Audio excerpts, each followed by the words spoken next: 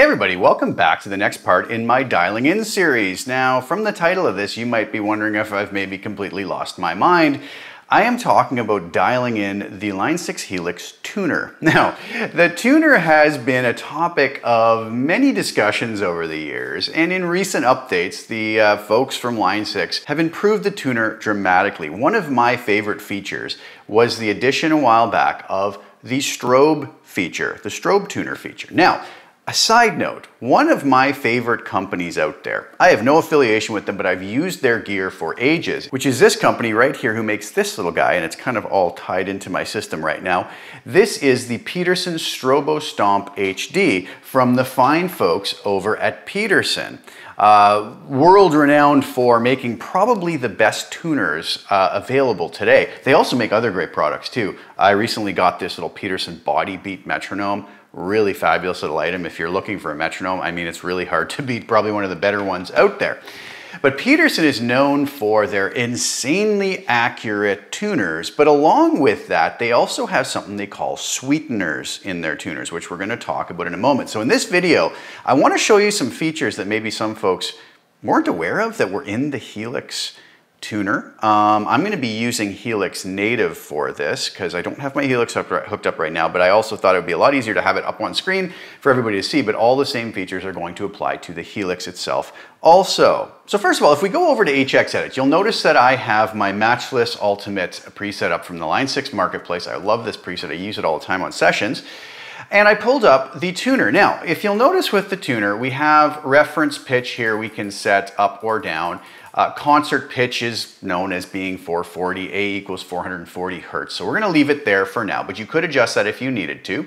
We have different styles of tuners. We have the coarse tuner, which when I hit a note,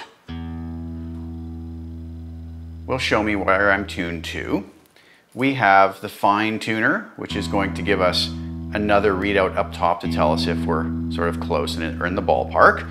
And we have the strobe tuner. Now, because I've used the Peterson tuners for so long and they make strobe tuners, I really find myself at home here as you simply hit the string and try to get it so that those bars are no longer moving. Now, these are highly accurate tuners. So the Peterson tuners are accurate to within, I believe, 0.1 of a cent. So extremely accurate. So if you get this even to the point where it's just barely moving, you are really, really, really close to being in tune, if not perfectly in tune. So that's what we're dealing with as far as that goes. Now, as far as some tips and tricks here, I think a lot of times some folks have trouble with tuners of all sorts because they just don't use the proper technique. And you might say, well, technique for using a tuner? Well, a couple things I always try to do. Number one is when I'm tuning one particular string, I will hit that string while muting all of the other strings. Now, when I'm muting, I have a few things to think about. If I go lay one finger across the 12th fret perfectly and hit this note, I may, excite some harmonics at the 12th fret. So what I do is I just kind of use multiple fingers, possibly on this hand, to block notes out. Now, if I was to do that, I block those notes out and I hit my low E string, you'll see that I have the low E come up and it's not going to be interfered with by other notes ringing out. Now, one way I do that a lot of times is I'll even take my fingers here and hook them in all on different strings. If I'm hitting the E string, I will hit the E and then I'll do a rest stroke down to the A string. Now no other strings can be ringing out. When I go to the A string, I'll use the heel of my thumb to block the E string out, still have those fingers hooked in, hit the A string, and then slide the heel of my thumb down, just muting all those strings out, and using my other fingers up here, hooked in this little claw formation. And as I move down, I'll do this type of a thing. So all the strings are always muted out. I find that's a really good way to do it. Now, working with strobe tuners, one thing you're going to notice is we don't want to hit the string too hard. You'll notice on the screen if I do, the first initial reaction is for that strobe just to go all over the place. So we can hit exceptionally quiet so we don't knock the string kind of into this weird out of tune cycle. Where if I hit it very quietly with the edge of my thumb, watch, the tuner picks it up. I hardly hit the string. Very, very quietly. And the other thing is, we don't have to keep hitting it. When we hit it, we can hit it. Look at how long that's going to stay and register on the screen, even with the very subtle way that I hit it. It's up there for 10, 15 seconds. Finally, it did a little jump, but it's still reading it because I'm muting all the other strings out. Look how long it takes for it to finally fade away. So we don't need to keep hitting it. We should actually hit it, wait 2 or 3 seconds before we start to tune, just so that note kind of stabilizes. Then we can tune and make these little subtle adjustments. So those are some of the tips and tricks that I use. Now, back to the Peterson tuners. They include something in their tuners called sweeteners, and they have a guitar-specific sweetener. And what these sweeteners are is a specific way to offset each string by a certain number of cents or fractions of a cent to make that particular instrument, in this case the guitar, just kind of be more, well, like they call it, sweetened and more in tune with itself. So it's an interesting concept. I've read, pros and cons from people. Some people don't like it, some people do. And that's the beauty of the way we live, is we can make our own choices and live with those choices. We don't have to always tell others that they must do it this way. And I really always try to do that. So I'm not throwing this out there saying you should tune like this, but I'm going to give you an example right now of the difference between the sound of the sweetened Peterson tuning versus the standard sort of equal temperament tuning that the Helix would use when set with the offsets off, because we do have the ability to use these and program these offsets in the Helix tuner. Take a listen to this and I'll show you what on screen is going on.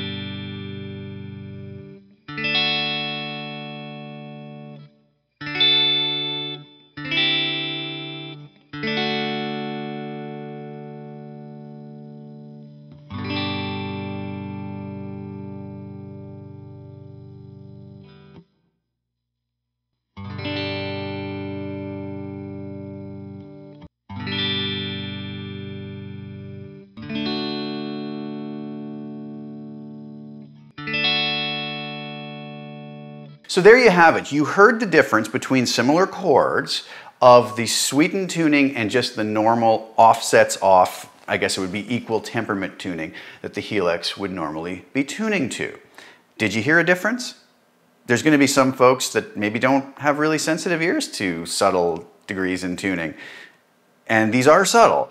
Maybe they didn't notice a difference and this doesn't mean anything to them. But for those who are a little more sensitive to it, they may have heard that there was a difference there. I tried to play very consistent, soft, with very equal string pressure and good intonation when I was playing those. So hopefully you heard a difference. But if you are interested in something like that, wouldn't it be nice if we could program something very close or similar to the Peterson guitar sweetener inside the Helix? And we can do just that. So if we come over to our offsets function, what you're going to notice here is if I tune with the offsets off, you'll notice that my E is flat. So I've got to bring that up until those bars essentially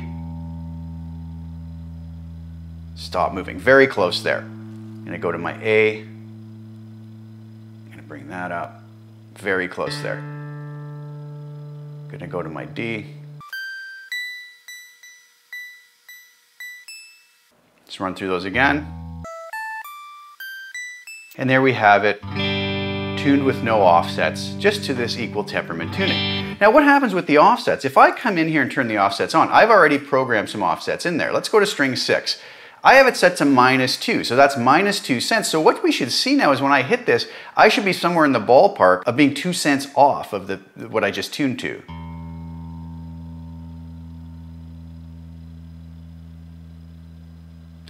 And you'll see when it kind of settles, it jumps around a lot, but it is just about 2 cents flat now.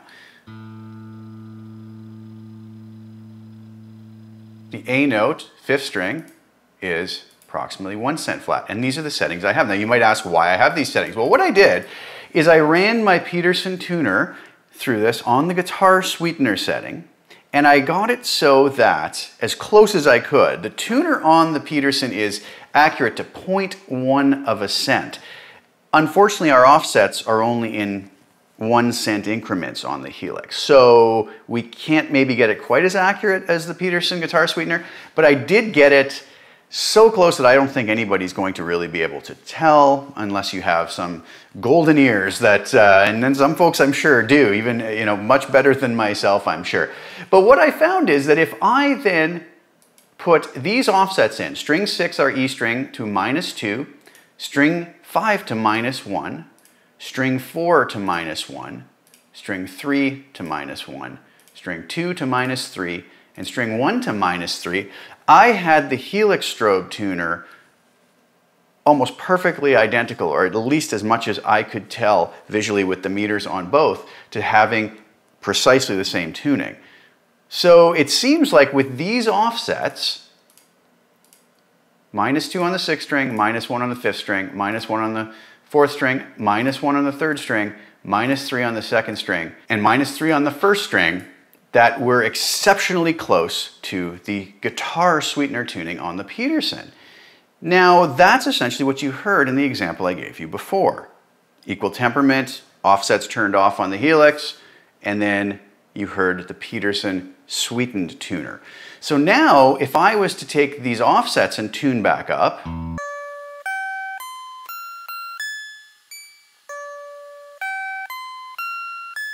we would now have something exceptionally close to the Peterson sweetened tuning.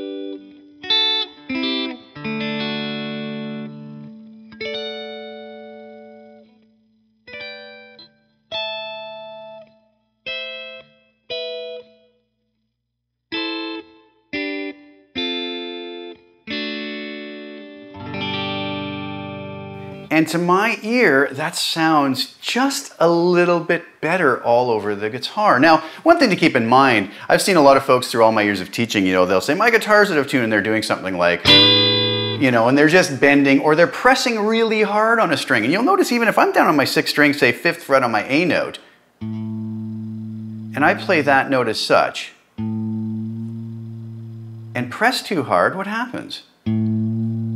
Right? We go sharp. So, and you'll notice on the tuner, it goes really sharp. So even excess finger pressure is going to throw our tuning out. So if we're playing a chord,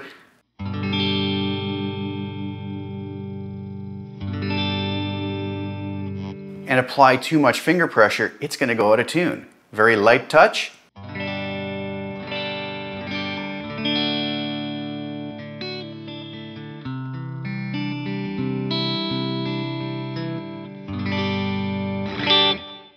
I find that sweetened tuning really does work. So there's a few tips and tricks that I thought I would share with you, and I thought that was kind of a cool thing. So again, if we want that sweetener, string 6 E, we go to -2, string 5 A to -1, string 4 D to -1, string 3 G to -1, string 2 B to -3, and string 1 E to also to -3, and that's going to get us extremely close to the Peterson guitar sweetened tuning.